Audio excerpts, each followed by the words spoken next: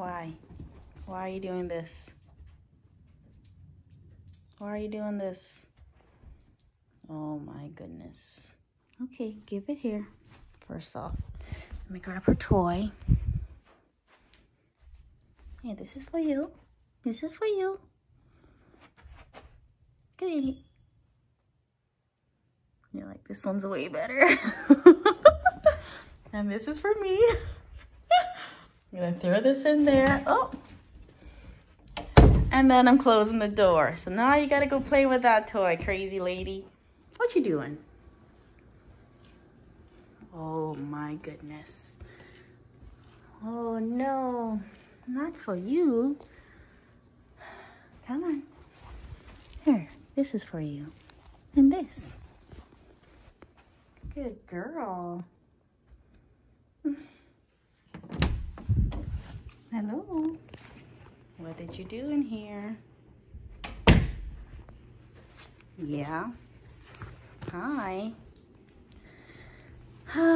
He tore up my book. At least you grabbed all the rugs out of the bathroom. Yeah? You sweet girl? Hi. Hello, hello. Welcome back to my channel. I'm Michelle. And this is Abby. Say hello.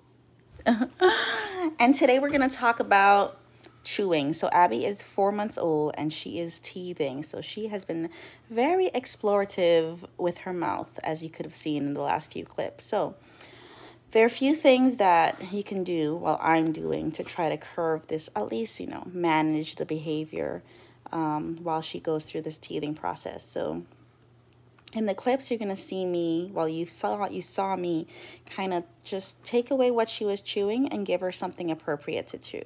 So that's the first step.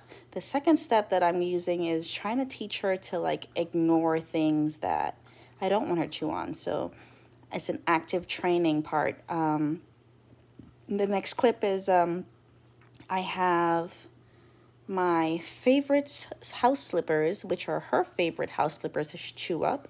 And I'm going to start, you know, having it around her and saying yes and treating her when she walks past it and ignore it. And that's what I'm going to do in the next few clips. Enjoy. Okay, so now that I have reset the room to the proper configuration, meaning all the trash is gone, I have some treats. I have my shoe that she loves. This one. And we're gonna do some training to see maybe I can get her not to chase or eat the shoe. So.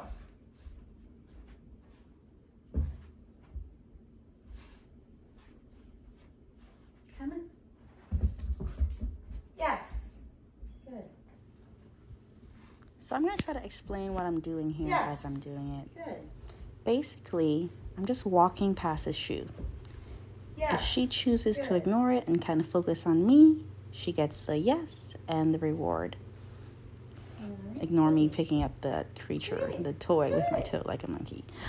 So good girl. Now I'm adding other toys. So she's allowed to interact with the other toys, but she's not allowed to interact with the shoe. So basically, I'm trying to teach her to avoid the shoe. Basically, the shoe is not important. You see how I threw the toy and she went and got it, but she still ignored the shoe? That's what I want. So that's what I'm marking.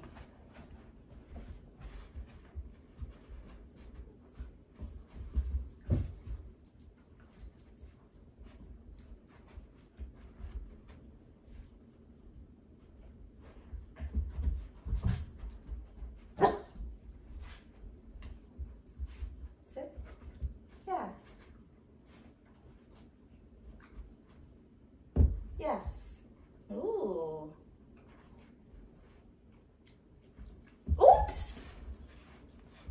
So oops is her, basically you did the wrong thing cue. Whenever I say oops, she knows that was the incorrect choice. So I remove the shoe and then I set her up for success. Come on. Sit. Yes. Good.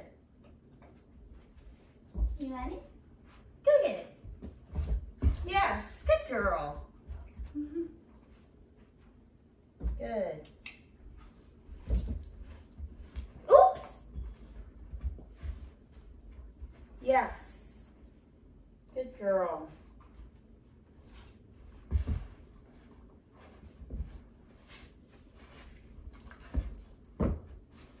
Yes. Good girl.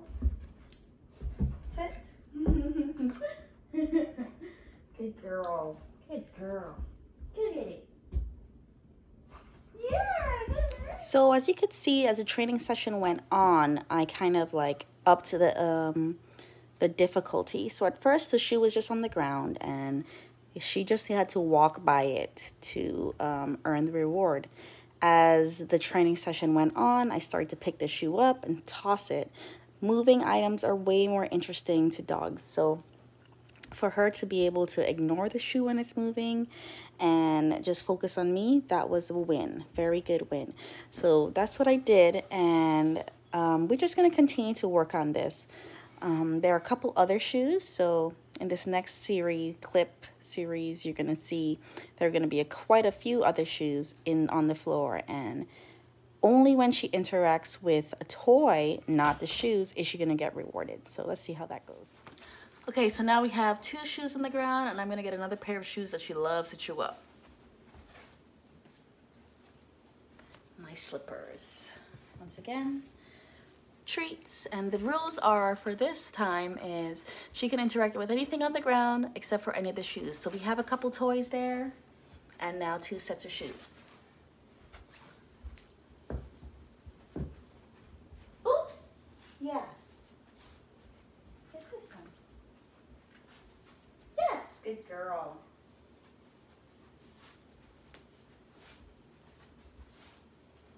Oops.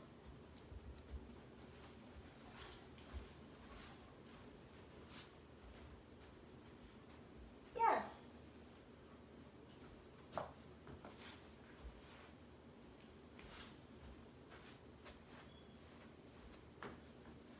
Get it. Get it. Yes.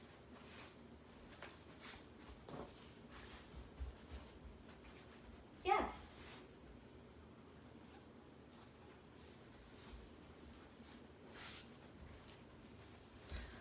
Okay, so it was a little bit difficult at first. So what I'm doing now is just I'm walking her past the shoes. And if she's ignoring them, then she gets her treat. But I'm going to ignore her for a few minutes and see what she does.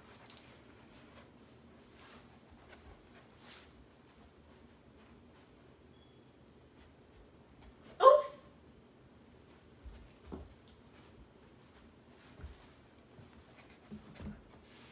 So she grabbed one of my shoes. I just removed it, gave her wrong answer cue, and I'm going to try again, walk past another.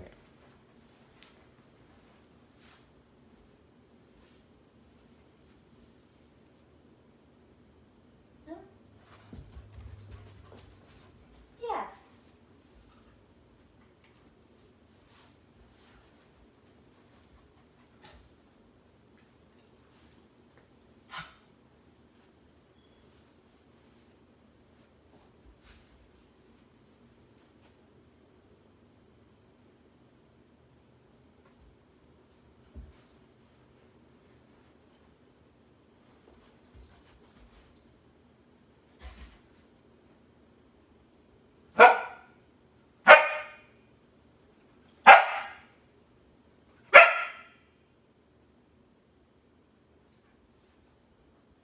Yes, good girl.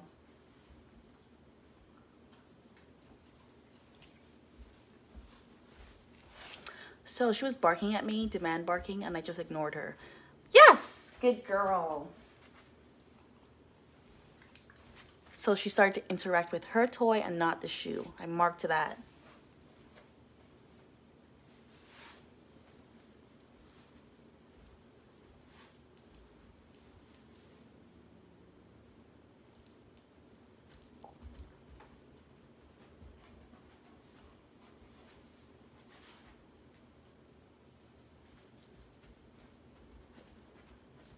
Yes, good girl.